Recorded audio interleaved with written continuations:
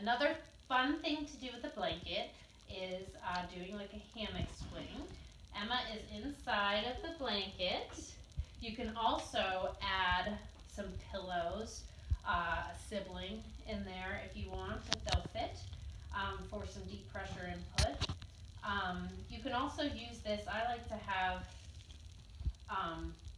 where mom or dad is over at the other side so that we can work on eye contact and using signs like more or go to get some of the, or swing, whatever the word is. So we're going to lift her up. We're going to swing 5 times and then we're going to crash in the couch for some proprioceptive input. Ready?